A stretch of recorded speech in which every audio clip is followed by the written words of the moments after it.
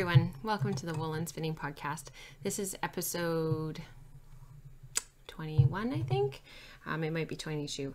And I am actually just starting a leader on my Turkish spindle, so I'm just going to finish that. My name is Rachel. I can be found pretty much everywhere as Well for Pearls. As you know, this podcast is sort of no longer a podcast, so these are sort of more like video logs as I sort of create my stuff and feel like I can update you guys on what's going on. I will have the odd episode come out, but they're not really going to be on a schedule, and they're not going to be consistent. So for those who are expecting and hoping for a regular podcast and are hoping that this is going to be that the podcast is back, that's not the case. So I'm sorry, but I thought it was better to get this. I just wanted, I had a lot to talk about, and I was trying to write a blog post, and I was like, you know what, I think I'm going to do a video log. So you can find me everywhere as Well for Pearls, and I blog over at wellforpearls.com, and that's where I am most active, and that is where, if you want to connect with me, it is probably the best place to find me. As you know, the Woolen Spinning Podcast is on hiatus, and I don't know if that's going to change anytime soon. In the past month, we've had kind of one thing after another, and it really solidified for me that I had done the right thing. So between a car accident, nobody was hurt. It was just a run-in with a boulder that ripped up our tire, and I had to have some dental surgery. The kids have been sick. They haven't been sleeping because they transitioned into new beds. Nora was climbing out of her crib, and we had to put her in her big girl bed, but then James saw it and he wanted one, and we had two beds that were the same. So we transitioned him from his toddler bed into his big boy bed. What else has happened? I've been working a ton. I'm actually heading to work this morning, so I'm sort of getting this. I thought I would record before I headed to work, only because Mike has taken the kids camping, and the house is quiet. I have beautiful light because it's supposed to be super hot this weekend, and go figure, for the end of April. And yeah, I have lots to share with you, so I'm just going to jump right in. I have been spindle spinning up a storm. I have been working on, which should I share with you first? Back when I was sort of toying with the idea of maybe doing an Etsy shop, I had made a whole bunch of poonies on my blending board, and actually I'm not going to pull them out because they are sort of packaged in an effective way to be able to carry them around. This was a braid originally of West Coast Color and Carding BFL, and I had carded them. I had made all these poonies. Sorry, I'm out of practice, and I really didn't like spinning them on the wheel, so I pulled out my Turtle Made Turkish spindle. This is going to fall apart. And I started spinning them on here. So this is sort of my progress so far. These spindles are called Turtle Maids. They're on Etsy, and Jen is lovely to deal with, and it's spinning up really quite nicely. It drafts really beautifully. So if you check back on one of the old episodes, there is a how I spin poonies. There's I'll see if I can link it, but there might not be show notes. I am making no promises. But anyways, one of the old episodes, there's some information. So I am spinning those up. They're kind of my on-the-go project. I haven't worked on it very much. As you can see, it's just in the starting stages. I don't even think I've put that on Instagram. I'm not sure. Anyways, that's my first spindle spinning project. And then my other spindling project is actually twofold. I bought, and if you follow me on Instagram, you would have seen these. I bought some Kapar spindles in the mediums. This is what the box looks like when you get them. They are from Winnipeg. And this one, they're on Etsy. I think it's Ken is his name. Oh, Wayne and Kelly. So this is their card if you're interested. They're yeah, they're on Etsy. It's not on their card that they're on Etsy, but on the back it gives you Etsy at Natural Knotwood. So I would highly recommend, if you're a spindle spinner and you like Turkish spindles, I would highly recommend checking them out. This is my second turtle that I'm doing on this. So this is the second half of a 1 ounce bump of fiber. And if you follow me on Instagram and if you follow Fiber Fridays, you will have seen this because I've been taking pictures of it. So this is Sweet Georgia Yarns in the Phoenix Rising colorway. And you should see this little thing go. It is just awesome. I'll just get my fiber out of the way. It just goes and goes and goes and goes and goes. Really neat little spindles. So these are about 25 grams. And I have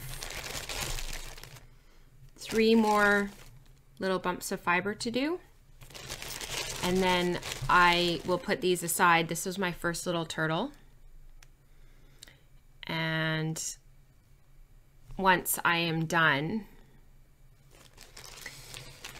I will set that aside. And this is part of this Sweet Georgia Yarns Spinning Socks 6-pack. So I'm actually copying Chrissy of the Snappy Stitches podcast, who's a dear friend of mine. I don't have it within reaching distance, but the Spinning Socks 6-pack comes with 6 different bumps of 1 ounce, 6 different 1 ounce bumps of fiber. And it was part of the gift for Spinzilla in 2014. And this is my other one. So I bought 2. I actually kind of wish I had bought 3, but then my husband won't have anything to give me for my birthday. So, so basically what I've done is, like I said, I'm copying Chrissy. So she spun one of her, I think she's got 2 of these packs that she sort of had acquired. I am going to take all of the hot colors and 3-ply them, and all of the cold colors and 3-ply them. And then I'm going to do striping socks. So it'll be like a 2 or a 4 stripe repeat. And this is my spindling bag that I take everywhere. And the only reason why I use this is because it's waterproof. So if it's in the bottom of the stroller and for some reason it gets wet on the outside, it's fine. It was one of those bags that I had picked up at, I think it was part of like a free gift or something at Michael's years ago, and I found it when I was cleaning out my studio, which is what I've been working on for the last month. And I have like a little corner in our master bedroom that's sort of my office, and I found it and I thought, oh, what a perfect spindling bag. So I've been taking this with us everywhere. So you'll have seen it on Instagram if you follow me. What else am I working on? I have been working on some Icelandic, which was a Fiber Club colorway from Spunky Eclectic when I was still a part of that club. I'm also spinning this on my Turtle Made spindle. This one I got at Fibers West, and I think this might actually be my favorite one. I have quite a few now, and this one's my favorite one. It was the first one I bought, and I don't know, I just love it. So this is in the colorway Squirrel. This is Icelandic. I've done my first turtle. This is 25 grams. And I've spun it a little bit thicker than I normally spin. And the reason why is I'm kind of torn about maybe leaving it as singles or maybe doing a 2-ply. And this was my sample. Let me see if I can. This was my sample, and it's a 2-ply, and it's very low twist on the spindles, and I really like it, but I sort of thought if I want to knit mittens, it needs to be a little bit thicker, or if I want to do, I can't wear Icelandic against my skin. It's probably one of the only wools that I really don't like against my skin, so I was thinking that I might do a toque, but do the band in a different wool. I have some leftover Shetland from my vest, which is right here, and I sort of thought about combining the two because I can wear the Shetland against my skin and doing the brim in the Shetland and then doing the Icelandic for the rest. So I don't know if I'm going to leave it as the singles because that would give me a lot of yardage, and I don't really want to do a shawl. So that's the tag. So it was in color, the colorway was called Squirrel. And she says it's perfect for socks or mittens. So actually the one thing I was thinking was maybe leaving it as the singles and doing socks, and they would be like house socks. And I could slightly fold them and they could actually be quite hard wearing. So I'm not sure. This was what the original fiber looked like. These are totally my colors. Yellows and rusts and black, and I just love them. And I've divided it up into 25 grams. So that's 50 grams, but I took 50 grams and I divided it in half. And like I said, this was the first bump. And then this is the second 25 grams because it is very heavy. So I didn't want to overload my spindle. So I've broken it all down into little nests just to make it easier for spinning. And when I started recording, I was having some technical problems. So I didn't know how long it would take. I just started my second turtle. So I'll decide if I'm going to apply it or not. I don't know. One of the things that I've been doing while I've been spindle spinning is most spindlers wear on their wrists an elastic band or a hair tie or something.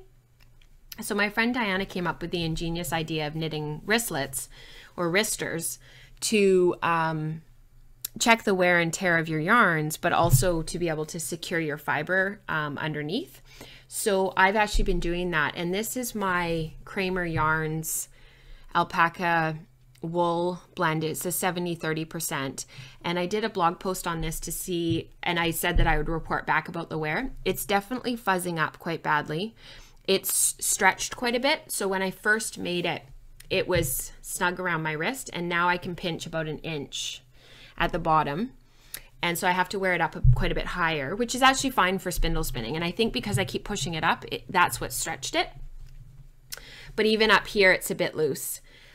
So I think when I actually go to do my sweater spin, which is actually on my match list right here, and I've already started it, when I go to ply it, I think I'm going to more tightly ply it, because the spindle yarn, the spindle spun yarn, while absolutely beautiful, and it turned out, I just can't believe how well it turned out, and it's so consistent and bouncy and squishy. This will not last in a sweater if I want to knit something quite hard wearing, and I know what sweater I want to knit. It's an Anne Hansen pattern. I can't remember the name, and I'm not going to show it. James broke my tablet yesterday morning. It was totally an accident, but I have no more tablet. So, and we're torn about whether we should replace it or not because I don't use it very much. So anyways, it would be great for a toque. It would be beautiful for a cowl, but for a hard wearing sweater, based on how this is wearing, it won't last. So I'm just going to tighten up the ply twist when I finish the sweater spin. So I have about just shy of 400 grams left to spin, and that, like I said, is going to be on my match list. And then I also have been swatching. This is a huge swatch in the Falkland. If you follow the blog, you will know that I have finished this sweater spin, and it was this yarn.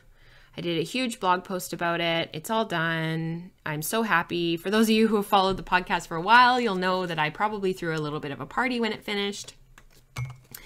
This was my West Coast carding in color Falkland. It was drum carded. It was really nappy.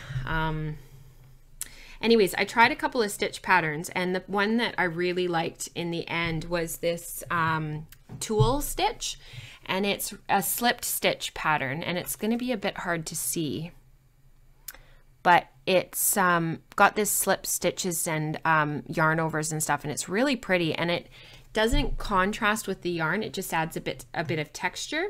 So I think I have settled on the cardigan pattern that I'm going to do, and actually I will pull it up on my phone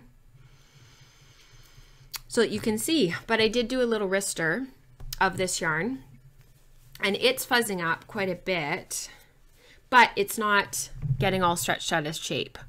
So I think what I'm going to do is, originally I was going to knit the cardigan on 5mm needles, and when I went to swatch again, this is the second swatch, I actually swatched on 4.5mm needles to make a slightly denser fabric, and it actually turned out quite well, and I really like the color. From a distance, it's really pretty. So the lovely, all of the colors, like there is no brown in here. There's no brown. It's all red, yellow, blue, green, and of course you add all those colors, especially because they're very primary. When you add all of them together, of course they make brown, which turned out really well. So up close you can see all those different colors in there, but of course from a distance it just looks brown, which you guys know how much I love brown. So that is going to get cast on, and I will show you the cardigan pattern that I chose. It's new. It was just published by, oh, I have Icelandic in my tea. Lovely.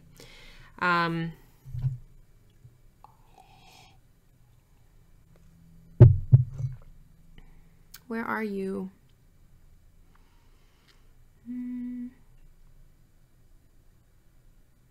There it is. It's called Vermont. And I've got tea on my phone. So this is what it looks like.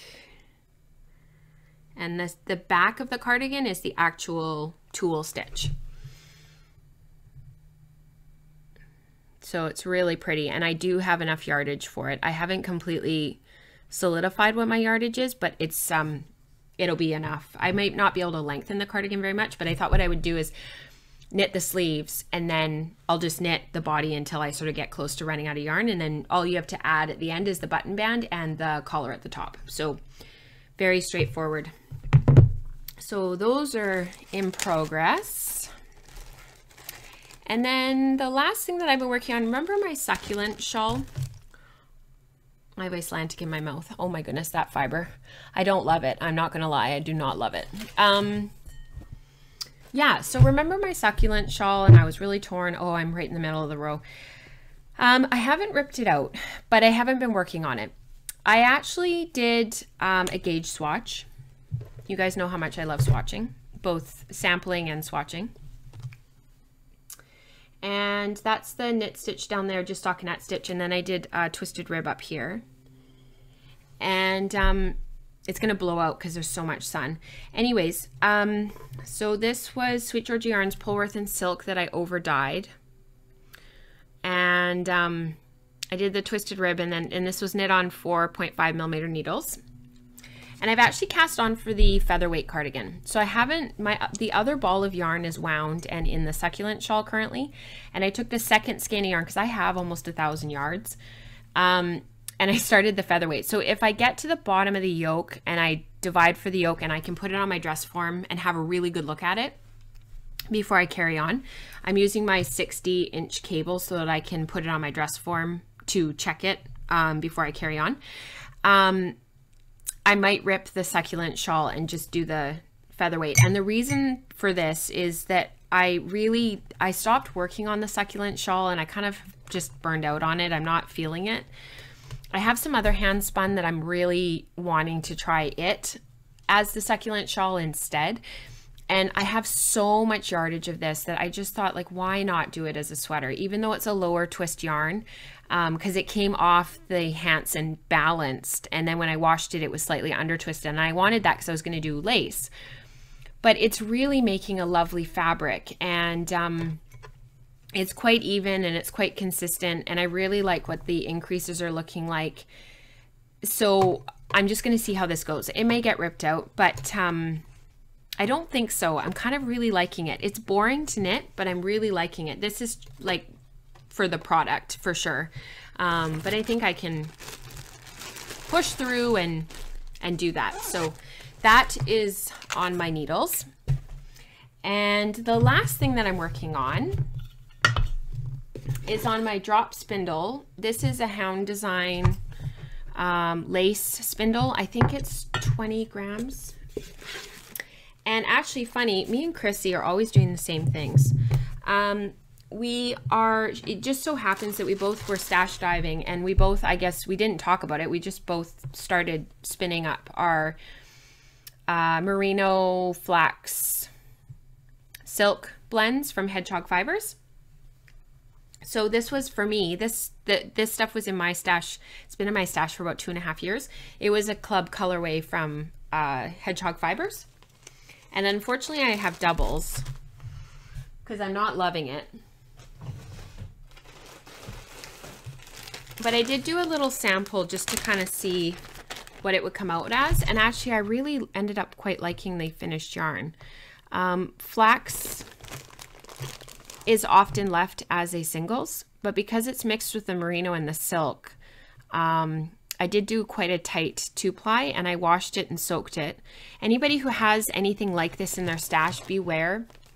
All of the dye that sits on the flax, the acid dye, will come out in your when you're washing it.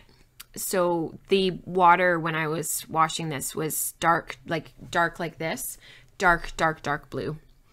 And it's all from the flax because of course it doesn't take the dye the same. So it's very muddied.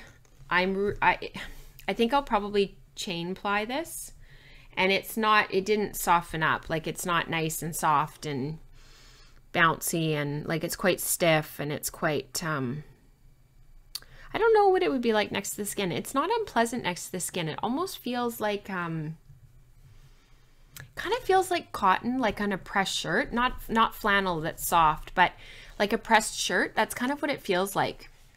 It's not unpleasant. So my thought is that to spin the rest of this up, and I think I'll keep going on the spindle because it was quite lovely spinning it on the spindle. And the flax is not super clean, and I think that's partly because of all the dye that's sitting on it. This is what the top looks like. So that's all of the flax in there. And it's very difficult to break it apart, and it's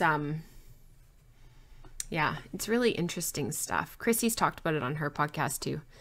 I don't love this. I would never buy it again personally, and everybody likes different stuff, and this is just not for me.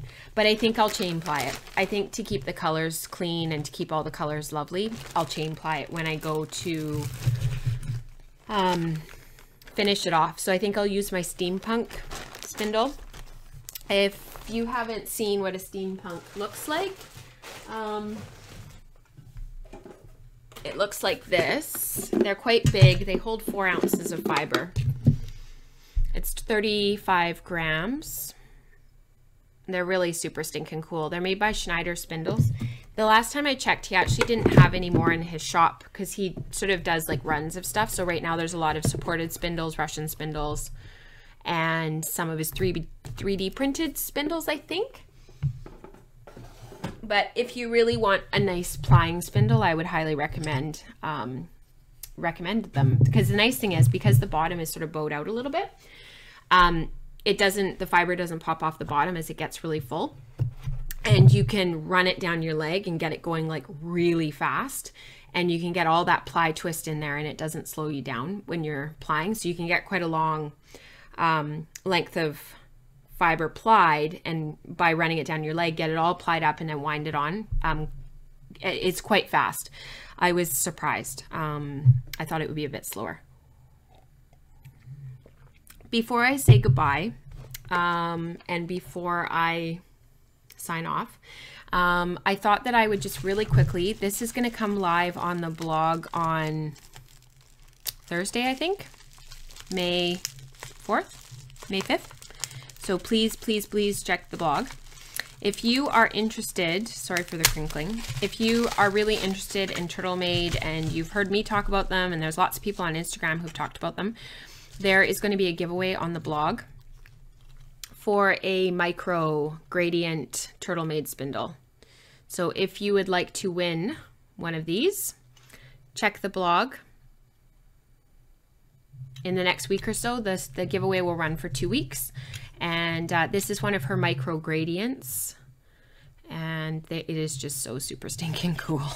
So thank you to Jen for that, and you should see how quick this little thing goes. It's pretty neat. This will spin some really lovely lace and sock yarn. So that will be popped in the mail for somebody the second Thursday of May 2016. Sorry for the crinkling. My mic is right here. And I also got some stuff. I went to Birkeland Brothers, which is a local to me spinning shop, spinning and weaving. And I actually bought some pulled sari silk. I'm not sure if I'm going to card this up and make a blend, or if I am going to just spin it on its own. It is so soft because of course it's silk. But really beautiful colors, and a whole bag of it.